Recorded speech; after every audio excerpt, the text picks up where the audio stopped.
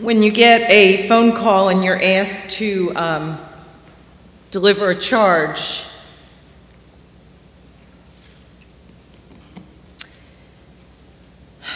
I went and I looked up the word charge, and it said to impose a duty, responsibility, or obligation. And then I looked out for synonyms, and it said allegation, beef, complaint, gripe. And none of these were quite doing what I thought was intended for tonight. So the preferred definition I found is, and there's a reason for it, assault, blitz, command, but mostly pleading. Pleading to each one of you. Something that Gary and I learned very early on, somebody told it to us, and this has become our ministry verse together, is 1 Thessalonians 2:8. And it says, because we loved you so much, we were delighted to share not only the gospel of God, but our lives as well. Never forget that with your people. You have to be transparent and you have to pour into them if they're ever going to listen to you. The other one, and it's very, very familiar around the ARC, is 2 Thessalonians 3:13. And so for you, dear brothers and sisters, never tire of doing what is right. There are going to be days in your cadetship and certainly in your officership when you are going to be worn out. And you must never, ever tire of doing what is right.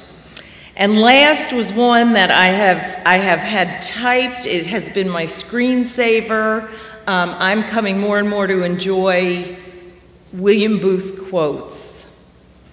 And this is one I had not seen around a lot, and I ran across it, and it just really impacted me. And it said, the greatness of a man's power is in the measure of his surrender. And we have to every day take up our cross and follow him. We love you all and we wish nothing but God's best for you. Most of you that know me, have known me for any period of time, know that once upon a time I was blessed to graduate from that beautiful little academy up in New York called West Point. And I remember when I left there, I thought I was pretty well prepared, but the Army in this wisdom sent me out for 90 days to my unit before I got to go to my officer basic course to learn how to be a real infantryman and actually refine the skills. And I thought about you as I thought back, because that 90 days prepared me to understand what it was I needed to learn while I was in school. The first 4 years I was a college kid trying to survive and do all the things that West Point made me do, and they had plenty for me to do and they kept me really busy. But for that next 3 months I was out with the soldiers and I was out on the ground learning. And so then when I went back to my basic officer course, all of a sudden it was extremely important to me. It was very real to me. I think the charge I want to make sure I give you tonight is get every measure you can get out of SFOT. You're going to a wonderful place. It's going to be an awesome 2 years. There's going to be temptation to play and have fun. You're going to do all those things. But whatever you do, even in the playing, get the most you can possibly get out of it. I wrote thoughts like, nobody is better prepared than you are. I've never met such a bunch of young folks as you that are ready to go. So you've already had your West Points. You've already had your time with the unit to prepare. So now you're ready. Nobody should come out of there any more prepared than you are to hit the field if you apply yourselves. So my charge to you is go be the best that God's going to make you, each one of you individually and as teams. God bless you.